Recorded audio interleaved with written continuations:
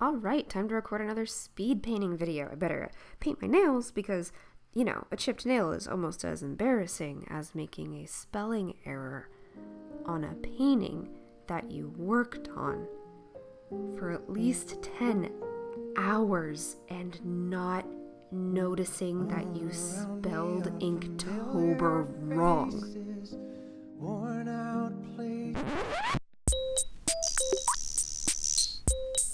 Ailish does Inktober, week 2. So here I'm assembling all of my tools, a couple different sorts of paintbrushes, a big glass of water, I'm using a Trader Joe's marinara sauce jar, and my palette. Here we got Petunia.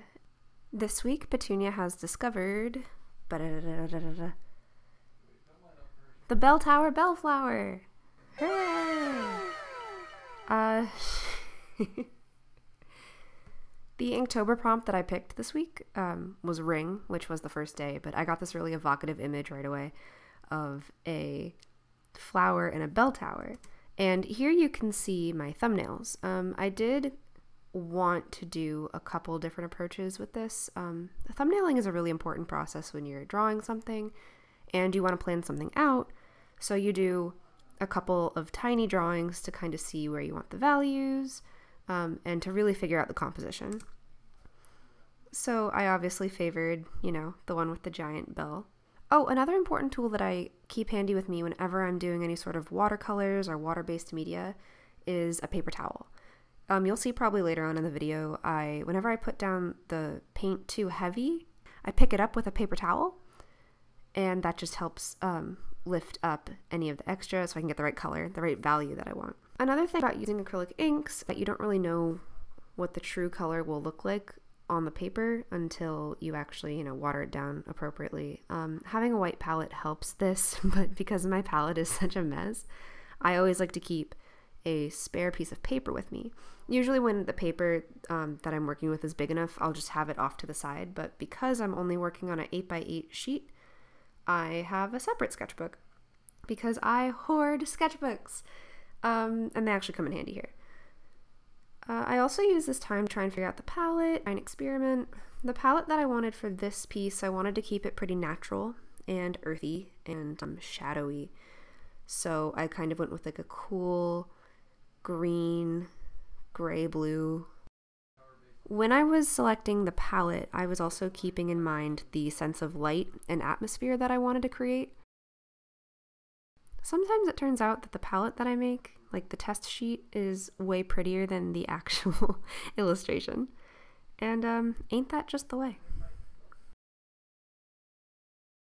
I use both painting, like traditional painting, and digital painting pretty evenly. I go back and forth between the two a lot, and I try and mix them as much as possible when I'm not doing Inktober. And one of the challenges of Inktober is reminding myself that I have wrist dexterity. See, if I were doing this digitally, I would be using the lasso tool and I would just be selecting all this negative space between these vines. But because this is the real life, I just have to do my best. And most importantly, always remember, make sure you take a break to stretch. This is one of my favorite stretching techniques. You just hold your wrist, your hand in that position for like 10 seconds each, and we're back at it. Doing color commentary for my own artistic process is really funny to me. I'm trying it out, you guys. I also hope that I have a lot to learn looking back at the way that I do things, and I always thought, especially when I'm working in Photoshop, but I've always thought that people would get frustrated watching me work because it's a lot of back and forth. And as I was doing this, part of my thought process was dedicated to making sure that it was legible when people watched it.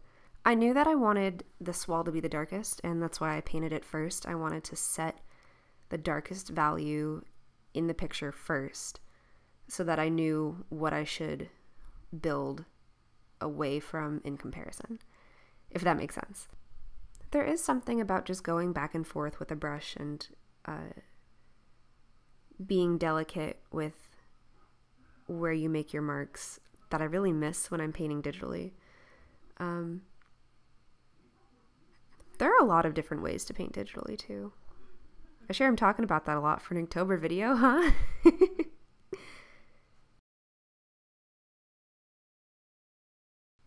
Ooh, I used the paper towel. So what you can see me doing right now is I'm already trying to build up a sense of space and light by placing the values where I have. So like the inner edge of the archway is lighter because the light is coming in from the outside. In this painting, I actually did something pretty new. I almost never use a pre-made black when I'm painting. It's just kind of a traditional thing to mix your own black. But I had black in front of me, so I went for it. And that's the ink that I actually put in my fountain pen. So when I first painted this wall, I was happy with the value, but I wasn't happy with the color. I'm going over a second layer with the acrylic inks to make it a little bluer, a little cooler.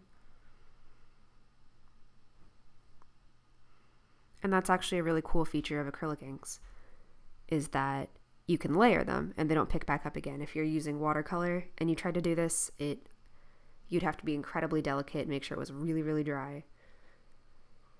But with acrylic inks, you can just slap them down. There's a lot more of a balancing act that's going on when you work traditionally, I feel. Because traditionally, you do something and there's no undo button. There are pros and cons to working different ways. But one of the exciting things about like doing Inktober is that I feel like I'm strengthening my decision-making process by working in real life. By working with a medium that's a little less forgiving than Photoshop. There's Petunia.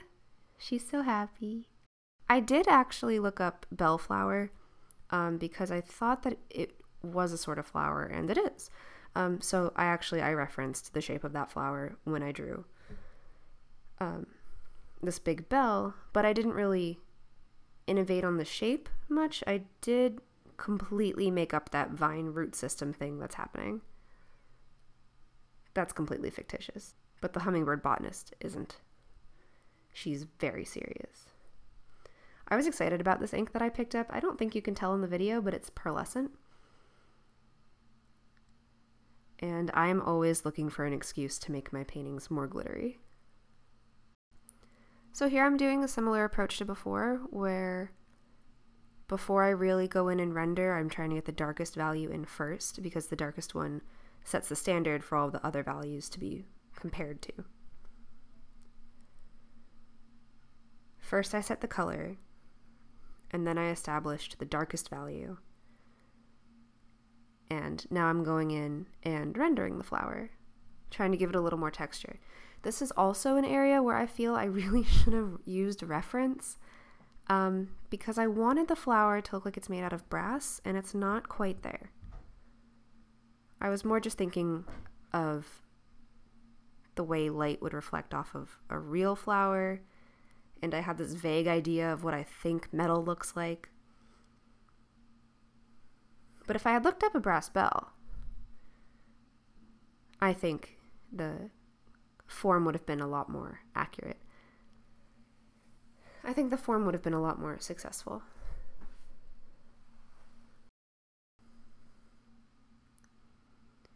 You know how they say that like having a goldfish tank in your room is supposed to help you relax because watching the fish swim back and forth is soothing? I feel that way with watching people mix paint.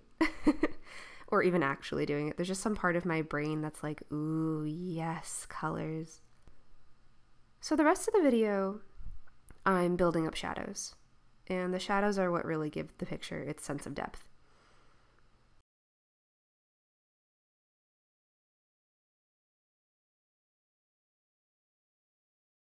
I spent a lot of time very slowly pushing these vines further and further into the background.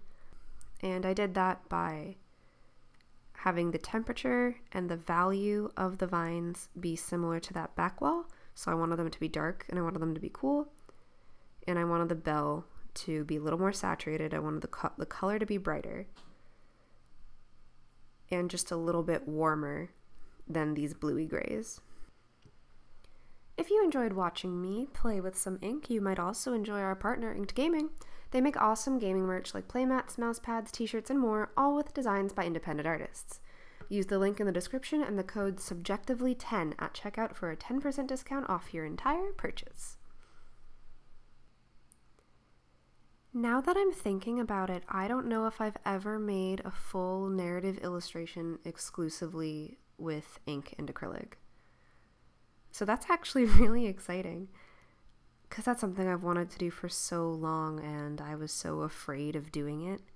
I'm not sure why. I love art more than anything else in the world, but it's also such a terrifying thing for me. I think a lot of people feel that way. And I think the best way to get over it is to just keep going. It's one of those things where I'm kind of afraid to start until I'm 5 minutes in and all the fear is gone and I'm just in the zone. And then I really love what I'm doing. So here is a good example of that, I think. It takes me a long time to build up the values to where I want them to be. I had a very delicate approach to it because it's ink and you can't take it back once it's down on the page. So I think that's something I'll become more confident with it the more I do it. Yet another reason why I'm excited to be doing Inktober. Another thing that I was excited to do in this is I used a lot of muted colors. That's just not something that I do too often. I always want to go like bright, fun, poppy, like that's my first instinct always. But what really makes a piece interesting and moody is when it's like 80% muted colors and 20% like a color that pops. A good variety is what makes a picture interesting. Hold on real quick, I have to send Jack a gif of this toddler dancing. Okay, cool, I'm back. Here I'm trying to build contrast between the character and the light source she's standing directly in front of. I think this is another section where I probably could have done a little bit better. Gone a little harder, been a little less afraid of that shadow, but we'll get there. Lighting in a scene carries such emotional weight, so it's something I really want to get better at using. Oh, okay, so this part is I wanted to establish the setting through a really tiny window, and it's kind of overexposed, so it's a little hard to see right now, but you'll see at the end. I wanted to kind of establish that this was like a big tower in a quaint little village, but I just wanted to give just like the littlest hint of a village. I didn't want to put too much detail or value in it because that's not the most important part of the painting. This is just like an added detail to give context. It's not the first thing you should be looking at when you see this. So I used a low value range. And finally, it's the moment of truth. I'm busting out the fountain pen. I'm like really new to using fountain pens, but after using a lot of brush pens, I was like, I'm burning through these babies so quick and they're just going to sit in a landfill. So why don't I use something a little more sustainable? And I realized fountain pens can have sort of a similar effect that I'm looking for, but it's a nice mix because I would always go back and forth between wanting to use microns and, you know, nice thin microns or fat juicy brush pens. And I really like having line variation. I'm using a Noodler pen. It's the Ahab Flex. I thought it'd be a good starter pen, and it's my favorite color. All right, here goes nothing. Something really nice that happened with this, and I'm not really sure why it did happen, but I like it, is the black ink sort of fades into the picture instead of being heavy and sitting on top of it. It's okay. Nick just broke one of my glasses, I think. I love doing fiddly line work like this. I don't know why. There's some part of my brain that just loves doing a lot of little lines going in different directions. I was trying to use the line work to suggest light a little bit too.